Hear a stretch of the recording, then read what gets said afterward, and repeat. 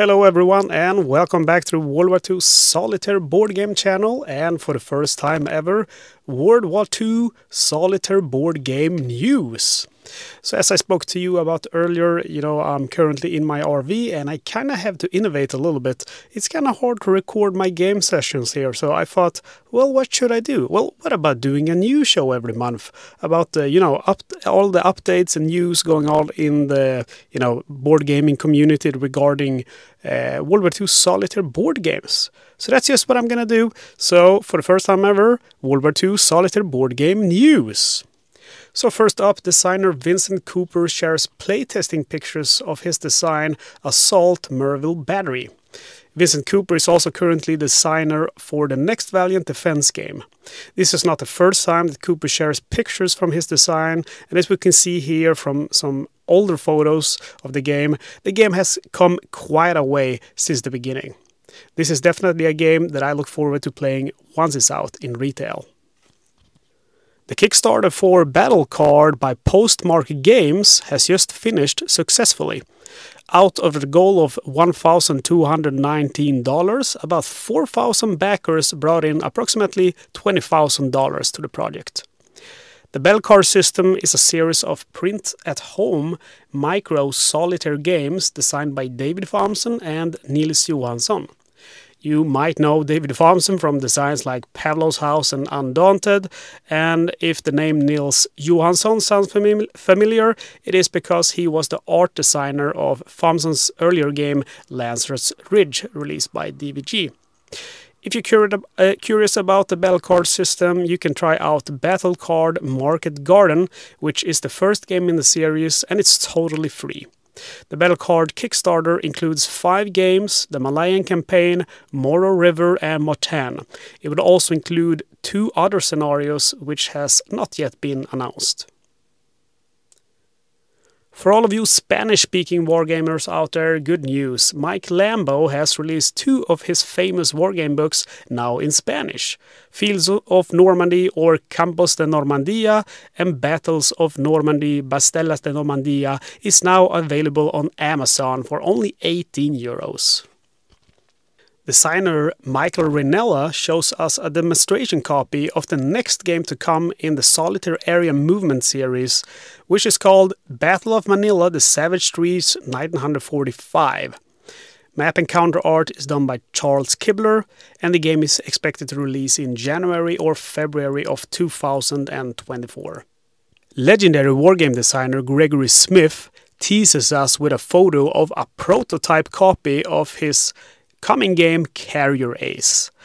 According to Smith, it's quite far away from release, but it's still cool to see it, and it kind of starts one's imagination about how the game will be. You can now sign up for the coming Kickstarter for the Battle of Kalkingo, published by Princep Games. I also got some pictures here of the first production example from the factory. The Battle of Kalkingo is a 2-player game that will also feature a solo mode, and that solo mode will be similar to that of Freezing Inferno that was released earlier this year. The Kickstarter launches on the 24th of October and the price is set at $65.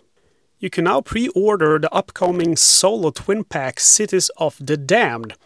One of the games included covers the Battle of Aachen, and the other game covers the Battle of Casino. The games have 2 different designers, Mike Rinella and Paul Rohrbaugh. You might know Mike Rinella from Stalingrad Advance to the Volga. That's a game that was released earlier this year and has received excellent reviews from users on Boardgame Geek forum. Rohrbaugh has designed hundreds of games, and this is not his first World War II solo. We also seen his games designs like Depths of Courage, The Attack of Gibraltar Harbor. And the game is included in Against the Odds magazine issue number 60. It's going to cost $24.95 for US buyers and $47.95 for international buyers. Jose Armando Aroca shows us some concept art for his coming B-17 game. Hopefully it's another solo, although it hasn't been confirmed. We know Jorge well from his previous print-and-play solo titles, like the excellent and inexpensive game Panzer Dice, which has been featured on this channel. The successful Kickstarter for the second edition of the 8th Air Force has started to arrive among excited players around the world. This new upgraded edition features a mounted map and beautiful new art. Backers are still waiting for the 20th Air Force to begin shipping, but that should start very soon. Designer John Grills is planning a mass escape with his game The Great Escape. Next year, on the 24th of March, it's the 80th anniversary of The Great Escape. So to remember the 50 that lost their lives, the designer proposes a mass escape attempt to see how many players we can get playing The Great Escape on that day. So if you want to join in this great campaign, simply join the Facebook group called The Great Escape Card Game. This month we have 6 new game entries on Boardgame Geek database for Ww2 solo games. First up is Mastering Resistance Orange Gabi, a solitaire game of unconventional warfare behind the lines in Ww2 Italy. We also have Operation Canuck, a short solitaire game about resistance warfare in 1945 Italy. Poland, A Valiant Defense, the Soviet attack of September 17th. This is a solitaire print-and-play game, squad-level hex and counter war game. And then we have Battles Western Europe, Defend Ardennes against another German invasion, and Battles South Pacific, lead your Australian commandos in the Solomon Islands. And finally we have a new entry for the Battle of Khalkhin-Gau, which is the Ww2 wargame covering the border clash between Imperial Japanese and USSR, and it's the same game that will launch on Kickstarter the 24th of October. Legion Wargames has made one completely new title available for pre-order on their website, as well as a new expansion pack for an existing game. So first up is A Forgotten Sideshow. A Forgotten Sideshow is a solitaire game that recreates the Marine air participation in the reduction of the Japanese stronghold at Rabaul, New Britain. You, the player, will be flying the Corsair, stationed at Piva Airfield on the island of Bougainville. Your goal will be to survive a 6-month tour of combat, during which you will be attacking a variety of targets in the area. And there's 2 versions of this game, and it also comes with advanced rules. There's also announced a new expansion pack for the solo game Target for Tonight. It's going to be Target for Tonight Italian Campaign Expansion.